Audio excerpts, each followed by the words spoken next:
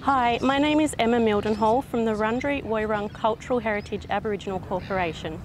I would like to say welcome to everyone in Woiwurrung language. Wominjeka Wurundjeri Balak Yiman Kundibik, meaning welcome to the land of the Wurundjeri people. I am a proud Aboriginal woman.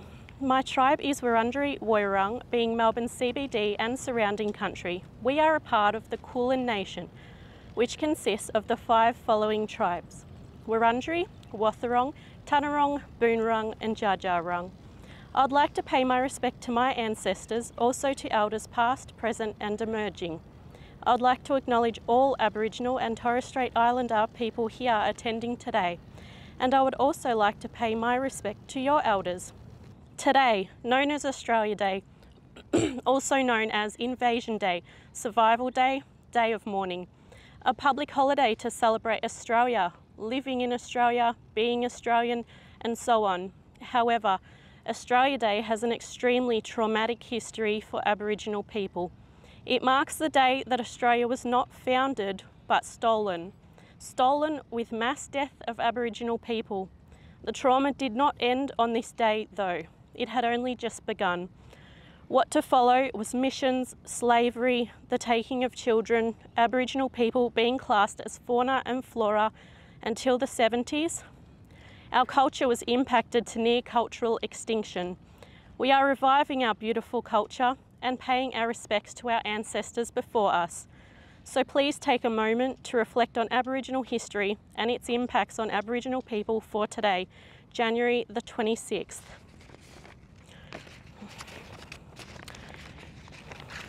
My Aboriginal ancestry is William Barrack and his sister Annie Borat.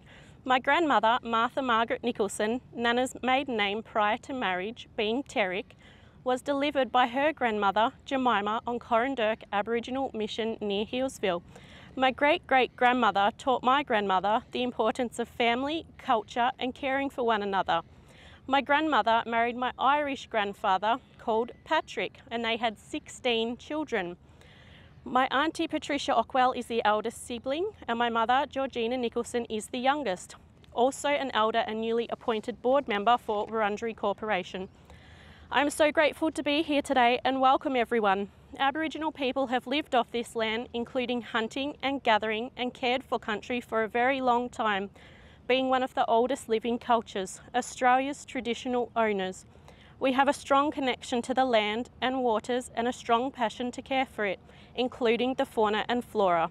Prior to settlement, we had practices to care for country that are still relevant today, and my people are active today, such as being a part of fire-prone areas and waterways protection, along with restoring waterways, not only as an obligation and a right, but also as a privilege.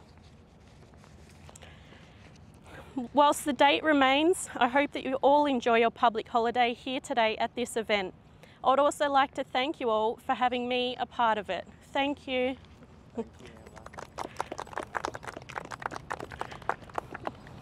How lovely is it to actually be here right now, this early in the morning, very early for all of us, but to actually be here together and experience the sunrise in this way.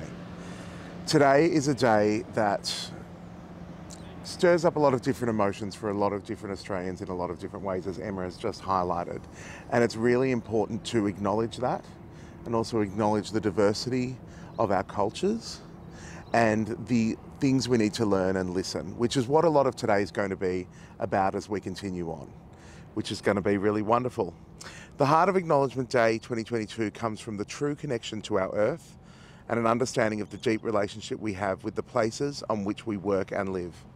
To celebrate consciousness, we reflect, we respect, we celebrate, and we're all part of that story, which is very important. And something I thought that would be nice to do, just to take a moment, is since we've been here, we've been reflecting here early in the morning.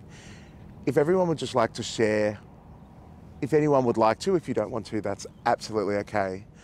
But what it's meant for you this morning to come out here and to actually see this beautiful sunrise. For me, I don't remember the last time I saw a sunrise like this. To have a group of people, I don't know everyone here, and to actually come together, to come for this beautiful walk to an area that I didn't even know, and and see this beautiful sunrise. The connection to country is so important and is something we need to remember, especially I'm from Italian descent, so I'm not one of the traditional owners of this land or connected to that in any way, shape or form. And that connection to country that I often hear about when Indigenous people are talking about their culture is something I think I understand, and then a moment like this lets me see it in a whole new light. So let's just take a moment, and if anyone would like to just share any of the thoughts they've had while we've been watching the sunrise, that would be lovely. I'm happy to say that I just wanted to say thank you to Emma, who gave us a different perspective. And I think calling it Acknowledgement Day is a much better way to celebrate this day. Mm. And I also think just acknowledging that we all have a connection to land. Probably you have one through Italy. We all have a connection to places where we grew up, a sense of place, and it's really important for how we manage our lives going forward.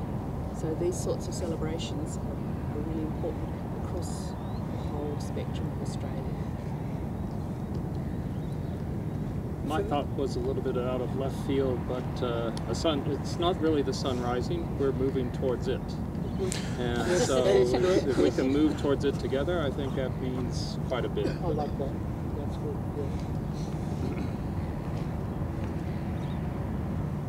I just really feel a sense of gratitude for the land and for the gathering here today. It's really a beautiful morning.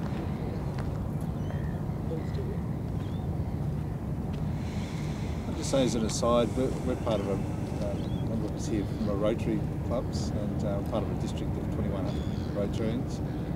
I'd love to share those words even today with the whole 2,100 Rotarians. We have a regular newsletter twice a month. I'd love to share it today. So I think there's really so much in what you said today. So after this, I'd love to see if I get a copy of what you said and amplify the message. I think that's one of the lovely things about today, like Acknowledgement 2022. We're going to be, and the fact that Rotary have made this happen is really wonderful. And the diversity that today is going to bring and the stories we're going to hear are very important. And isn't it lovely? The sun is just shining even more as we begin the day. It is. I just saw all the light shine across all of your faces, and it's just a really lovely way to begin the day. And even though, yes, we all got up very early and came from very different places and spaces from all around Victoria. Can I show off? I actually came from Ballarat this morning. You came from Ballarat? I thought I was doing it. In Melbourne, but our house has been renovated in Melbourne, so I've been big trip. And I also think times like this, as you can see why the sun is so critical to the Australian flag. The red, the vivid colours that come through.